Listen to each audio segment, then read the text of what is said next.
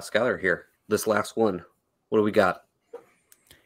Yeah, as we mentioned with Kyron Williams, I said I traded Kyron Williams for a Jahan Dotson share, and I felt really good about it. I remember I sent that screenshot to the J2B chat because obviously we're notoriously big fans of Jahan Dotson and his game. Yeah. And that one has blown up a little bit in my face here now. And I do want to talk a little bit about Jahan Dotson because there are a lot of managers going out. Now, this offseason, I do want to say, as much as we love Jahan Dotson in rookie drafts 2 years ago, we were exercising caution going into last year. We actually were, because we were saying he's getting at a point where people are taking him in the 5th, 6th round of Superflex startup drafts. And for us, that's just where it's not worth the risk is not worth the reward, right? He hasn't proven to be this guy could come in and be your set and forget wide receiver 2, but you are drafting him where he almost has to do so. And we were saying the case study was a year prior, a wide receiver we also loved in drafts that we felt was a huge value at the beginning of the 2nd round or at the end of the 1st round was Elijah Moore. And this was a guy who 2 years ago, he got boosted up to that 4th, 5th, 6th round Super Bowl starter price. And then he really, really hurt a lot of managers coming out of their drafts. So we, luckily for you guys, as much as, we love Jahan Dotson, we were telling you to pump the brakes on that cost because of Elijah Moore. But now I'm looking 2 years into the league with Jahan Dotson, where he's wide receiver 55 in the year right now. A year where Elijah Moore is wide receiver 52. And then last year on his rookie year, where he really showed up for us, he was wide receiver 50. And Elijah Moore on the rookie year where we fell in love with him was wide receiver 48. So it's crazy how two guys that we had a lot of similarities in their games coming in, which is why we like both these players, are putting up relatively similar numbers. And it's kind of scary. Jahan Dotson's only had over 20% of the team's targets 3 times this year. He had over 20% in each of Washington's final 5 games, the 5 games he played in to finish last year. So that is the big part that has me concerned here, right? We thought he was a good route runner. We knew there was touchdown upside here. He had 11.5% touchdown rate last year. Of course, it was going to come down. He's at a 1.9% touchdown rate this year, which is pitifully low. And the team is averaging the exact amount of passing touchdowns last year as this year. So it's not like that number overall has changed on the team. I guess I'll push this to Tim because I know you've watched a lot of Washington, just being a guy who was in on Sam Howell in the past as like guys like McLaurin. You like Jahan Dotson on tape just like us. You're a fan of Brian Robinson. I know you've watched a lot of Washington. Is it just Washington with Jahan Dotson, or if we learn now Jahan Dotson is a wide receiver who might have points in his career where he spikes as a wide receiver 3, but he's not the type of guy you should ever invest meaningful assets in because at the end of the day, he doesn't have the elite traits that those undersized guys like Jordan Addison has. I think I'd be buying Dotson, to be honest with you. I understand what you're saying in comparison to Elijah Moore, I was even higher on Elijah Moore than I was Dotson. I thought Dotson would be a nice wide receiver 2 or wide receiver 3 on a team. But what we've seen from Dotson, I understand we're talking touchdown percentage, but what we have seen from Dotson when he's been on is that he is a touchdown scorer. And it's very rare for many wide receivers to be able to have that label.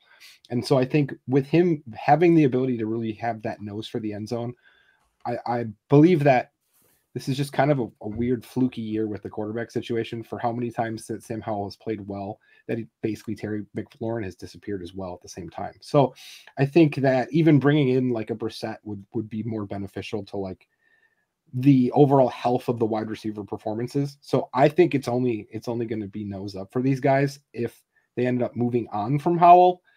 But I also think that there's growth within Howell's game as well. So I think that Dotson, for me, if it's anything that's not considered significant draft capital, because once again, we're talking about 3rd and 4th round picks, right? Before that paradigm's going to shift so bad in the direction that these picks are going to be so overvalued. I would be hunting out trades or moves to try to go get guys like Dotson, because Dotson may end up always being at best a wide receiver 3, but he's a wide receiver 3 with high wide receiver 2 volume or value on a week-to-week basis where he can put up those points because he can score multiple touchdowns. So for me, I'm taking the risk of moving the guys that are going to be in the 3rd and 4th round not hitting versus a guy that I've already seen do it. And we've also seen that in the year that he has suffered compared to what our expectations were, most of the other players in that offense has too. Like I forget if it was Schuyler or if it was Jake that said this, that basically Sam Howell is top 10 in the league in fantasy points, but like he doesn't have like top 24 wide receivers. Like, how does that work? Yeah, I was throwing that out there. He didn't have a top 18 tight end. He didn't have a top 24 wide receiver. Yeah, he didn't even have a top 12 running back. Like it's crazy how we got no value. We got like an 8-week stretch of Brian Robinson in the middle of the season and nothing else, nothing beyond spike weeks from anyone else on that offense, despite Sam Howell 14 weeks through the season being like the quarterback like 6 or whatever he was at that point. It blew my mind how Washington was operating. It was the most meaningless stats in all of fantasy football. It blew my mind, and it was the most aggravating thing ever. And I think that's where I'm kind of with you, Tim, where I don't have exact numbers for you guys yet. We're hopefully by the time March rolls around, we're going to have very specifics of where we value all of these players versus upcoming draft picks. We're going to have sheets. We're going to have a bunch of stuff for that. If you want to join our Discord, it's free down there. We're going to have tons of conversations. Mock drafts are going to be going all the time. We'll have very concrete valuations of these players versus upcoming draft class. But right now, any back half second and beyond, I would probably rather have Jahan Dotson because I believe in the player. For us, he was a late first, of course, in a class without quarterback. So take that what you will, maybe an early second type actual value at his draft time. His situation's bad. I don't know if it necessarily gets better. So the only air of caution I have with Jahan Dotson, you shouldn't be acquiring him on a team where you're saying he's now my wide receiver 4. I need him to be my wide receiver 4. And that was my problem I had with people last year when he crept in that 6th round. He had to be your wide receiver 2 or your wide receiver 3. And if you had him on a team where he had to be your wide receiver 2, wide receiver 3, you had a terrible season. You banked on a player who did not help you. And I think Jahan Dotson could have another year where he just does not help you. But similar to how, and I have a little bit more hope for Jahan maybe than Elijah, just because we are a year further in Elijah's career. But even Elijah Moore to an extent, if we're on that late second, early third, which I think gets done at points of this offseason, depending on your league and your league mates and how excited they get for this rookie class, they're players I just like to have on the end of my bench. When it's not a guy I'm going to depend on, it's not a guy I need to score me points. They are players that I love to stash. It's tough to, it hurts me to call Jahan Dotson a stash, but whenever you can invest in Jahan Dotson, or Elijah Moore is even cheaper, as a stash, a guy to sit down there at the end of the bench, if you have the luxury of having a deeper bench in your Dynasty league, I'm still in on Jahan Dotson. I still like the player. I still think he's got the ability to score touchdowns and not a lot of wide receivers have. And I'm not out yet. So I agree with you, Tim. I just want to phrase the question to see if you would go a different way with it on Jahan Dotson to open the conversation. But that is where I stand. It's not a guy that I would invest in with the intention of counting on him, because there's other players I do invest in where I'm counting on them, right? If I'm moving, you'd have to move a little bit more, but we're moving in on players like Chris Godwin, Amari Cooper. I need them to score me points. Like I am getting those guys because they are point scorers, where I'm not putting that same expectation on Jahan Dotson. And I think we see this a lot in Dynasty because there are a lot of these young guys. It's such an ageist game that a lot of your rankings or your trade calculators have these young guys valued so high.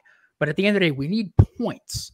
And these guys could break out and end up scoring way more points, but there's no guarantee in it. But if you invest in them to the point where they have to score you points or you're a bad team, it's probably a bad investment. It's why we always love when you have these young guys, if you do end up selling them, okay, give me a guy who's going to give me points and then give me the picks. Don't just do straight picks. If I'm selling off of a veteran, maybe a higher wide receiver, and instead of just getting straight picks, throw me the Jahan Dotson with that pick, right? I don't have a name off the top. If you are selling Brandon Ayuk and the guy's willing to give you more than a first, he's willing to give you a first and a third, or first and a second, and you can get Jahan Dotson thrown into that deal, I love it, because we're investing in young guys that have talent, but they don't have to score us points.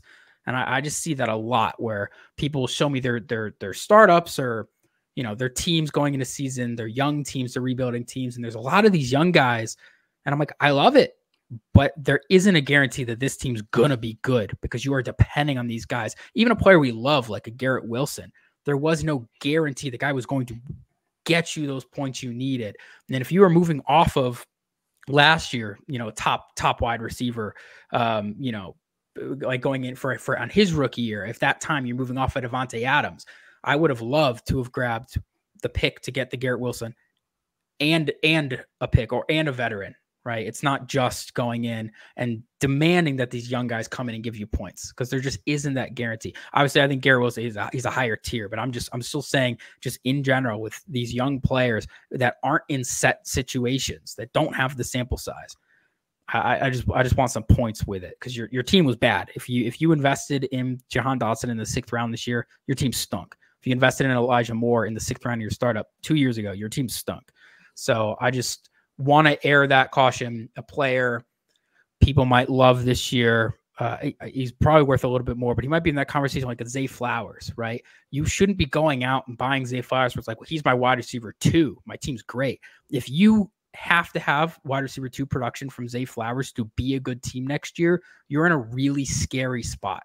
I would try to find other ways to kind of hedge against that and find other value, whether it's bringing in veterans on the cheap that can potentially be there if Zay Flowers doesn't come in and is a wide receiver 2 next year. That could work. If it could be potentially selling Zay Flowers, unfortunately, at a high price in the offseason, and bringing in another young guy you believe in, but then adding a veteran or another pick just to hedge against it, I think that also works. Yeah, I'm more in on Jahan Dotson than not. You look at what changed for him last year, it's basically a different QB and a new offensive coordinator. Is that what made this happen? I don't know. Like, that's where my mind goes, just because that's the difference between last year and this year. Now we've got a QB who, I think spreads the ball around a lot, and then an offensive coordinator who has his system.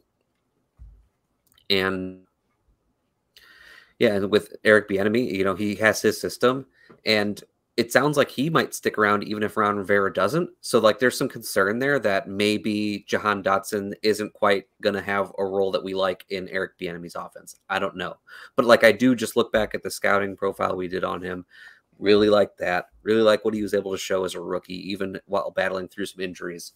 So, yes, I'm more in than out. I agree with the valuations you guys were throwing out there.